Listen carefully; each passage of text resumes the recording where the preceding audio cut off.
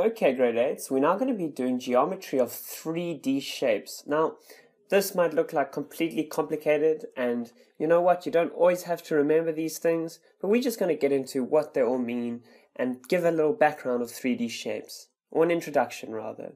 And then we're going to move on to vertices, faces and edges, and then nets. Let's get into this straight away. We're going to first look at a tetrahedron, a hexahedron, this is also known as a cube.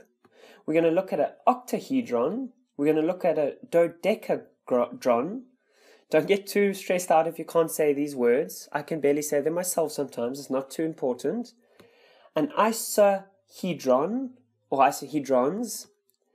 And then we're going to look at what they all mean. So a tetrahedron has 4 faces. Now I'm going to show you this little animation here. It's very important when you're dealing with something that you haven't made yourself to reference where you get it from. So this is from Wikipedia. If you want to go and have a look at this yourself, you can type that into your browser and go and have a look at this diagram. So a tetrahedron has 4 faces. Can you see the 4 faces here? What about a hexagon? A hexahedron, also known as a cube. That has 6 faces. This is like your dice. This is probably the easiest one to visualize. Let's look at an octahedron. This is 8 faces. Oct is 8. And this creates a triangular, almost diamond-looking shape. Can you visualize those 8 faces, 4 on each side, or 4 on each half? Dodecahedron, this is 12 faces. This starts getting a little bit more complicated to try and visualize. But here we have essentially pentagons, which has 5 sides on each of the surfaces of the shape. And then an isohedron, and this is 20 faces. And again, don't stress if you can't remember the names. If you don't know how to draw them, you'll never be asked to draw one of these, but try to get a visual understanding of how they look. We're going to talk now about the important things about these. Like I say, we have our shapes. I've put them up here. We have our tetrahedron. We have our hexahedron, and that's our cube. We have our octahedron. We have our dodecahedron. And then we have an isohedron. Right, these are our shapes.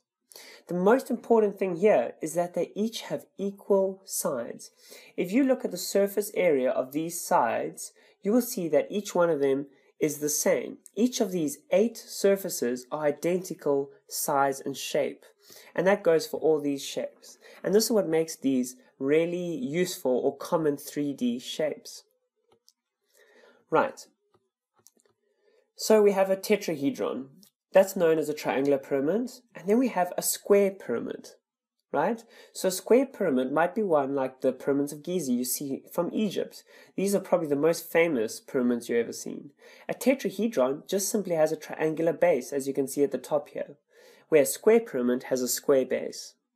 So then we have a perfect sphere. This is obviously like your soccer ball, right? It's not a soccer ball that has pentagon sides like a dodecahedron, but this is more just a perfect sphere, like a pool ball, like a pool table. Then we have a cylinder. That's like your Coke can. Then we have something called a torus. Now, a torus is a mathematically interesting shape.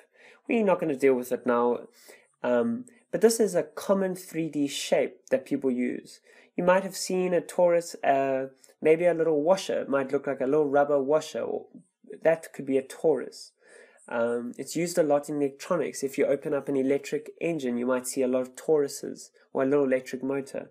And then we have a cone, which is simple to remember because it's an upside down ice cream cone, or it could be a normal way ice cream cone with your ice cream in there. Or a cone is like a clown's hat. So just remember these names. That's all that's really important to know. Know the name of a torus, the difference between a square and triangular pyramid, what a cylinder, cone, and sphere are. Well then, grade 8s, we're now going to get into a lot more practical part of 3D shapes, where we're going to look at what is a vertice, what is a face, what is an edge, before we get into a really fun section where you can actually start building your own 3D shapes with nets.